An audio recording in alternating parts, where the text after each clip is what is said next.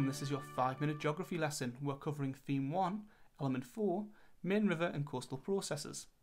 Date and title down in your books. I'm Mr. S and I'll be your 5-minute teacher.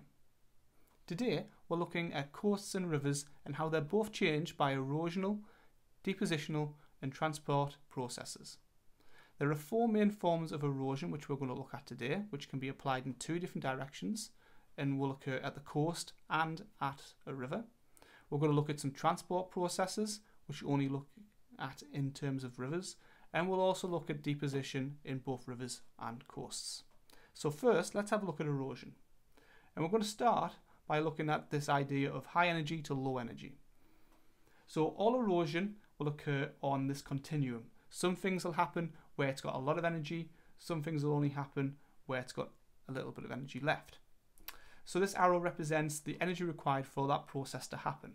Rivers have the most energy in the upper course of the river because that's where they've got the most gravity, the gravitational potential energy pulling down on the river and on the material. And in the lower course, where it's closer to sea level, we've got less gravity, less gravitational potential energy, so it doesn't have as much energy to actually start eroding. Now we can apply these types of erosion in 2 directions. Vertical erosion is going to happen in the upper course, and lateral erosion is going to happen in the lower course. So vertical erosion is that material being pulled down. Lateral erosion is happening at the sides of the river, where vertical erosion can no longer happen. So you can see on the slide now that we've got 4 types of erosion. Hydraulic action is at the top, and that requires the most energy to take place. So hydraulic action is that force of water hitting against the side of the riverbed or hitting against the side of the cliff, and then it's forcing air into these tiny cracks. The air's got nowhere to go, so it happens in sort of like an explosion, and it pushes and makes those cracks bigger. Over time, when the cracks get so big, it weakens the surface of the rock and it'll break away. So that takes a lot of energy to complete. We then have attrition. So attrition is erosion that happens to the material inside the water. So we might have 2 pebbles. They'll be pushed and knocked against each other and bits will fall away. You can see there's some small pebbles coming away. And what that ends up doing is making those pebbles smaller and smoother. We then have abrasion, and this is often called the sandpaper effect. So small pebbles are rubbed against the side of the cliff or the side of the riverbed, and they sandpaper away at that, making it smaller or creating an undercut or whatever that process might be. And then finally, right at the very bottom of our energy continuum, we've got solution. Now solution, because water is in rivers and the sea is slightly acidic, it dissolves carbonates in the rock. So certain rocks will be more susceptible, things like limestone, will be more susceptible to being dissolved. So this solution is effectively dissolving the rock until it no longer exists, or part of it no longer exists in its current form. Solution is also going to appear again in our next one, which is transport.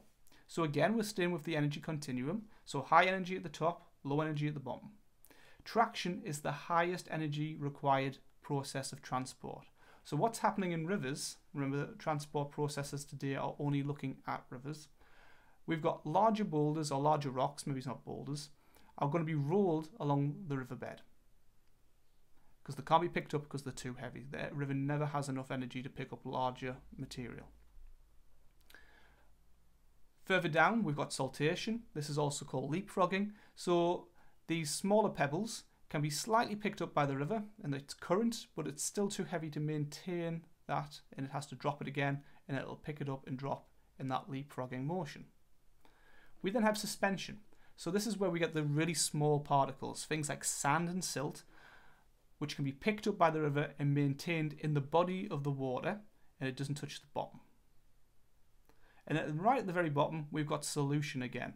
So that material that's been dissolved is now being carried in a dissolved form as a chemical in the water. And then we've got one more process to look at, and this is deposition. Now deposition is when a river drops what it's carrying. Now this happens across the entire long profile of the river. It happens across the entire length of the coast. It happens in transportation, for example, where it's carrying these big boulders and rocks by rolling along the river. When it loses the energy to do that, it's also still carrying the small pebbles, it's also still carrying the sand and silt, and it's also still carrying the dissolved material. Which one's it going to drop first? It's going to drop the heaviest thing. So it's not going to carry the traction, the large stones anymore. It's going to stop carrying those, but it's going to continue carrying these because they still require less energy. So when you get to the middle course of the river, it's not going to be carrying these anymore, but it still is going to be carrying these.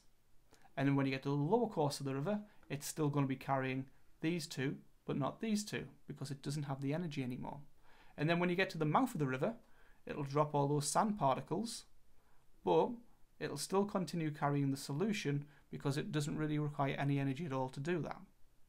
And that is when the river drops its load across the river or across the coast, that's deposition. Well, that brings our lesson to an end, but continue at your own pace by completing the now try it tasks. Class dismissed.